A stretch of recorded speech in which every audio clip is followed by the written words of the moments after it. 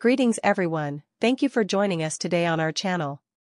In this session, I will guide you through the process of effortlessly configuring personalized HTTP settings for payloads.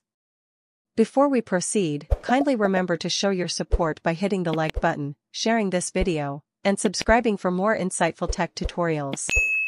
Step 1 involves setting up a WebSocket server. In case you missed my previous tutorial on establishing an SSH WebSocket account, you can find the link below. This step is essential for optimizing your setup. Moving on to step 2, installing HTTP Custom. Begin by visiting your mobile app store, where you can download and install the HTTP Custom VPN application. Once the installation is complete, launch the application to access the home screen. Step 3 involves configuring SSH WebSocket. Input the details of your SSH WebSocket server, including the host or IP, port, username, and password into the designated SSH box that you prepared earlier. In step 4, focus on the payload settings. Navigate to the payload box to activate its settings. To configure the payload, click on the hamburger icon at the top left of the app screen. From the Utility section, select the payload label.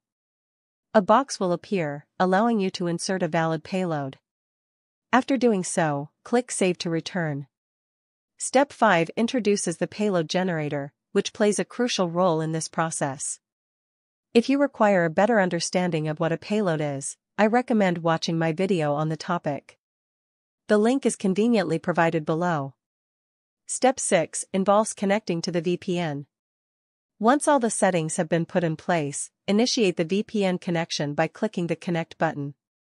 This will establish a secure and customized HTTP setup that's ready to use.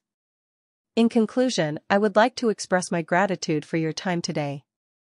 If you found this tutorial beneficial, kindly show your support by liking, sharing, and subscribing.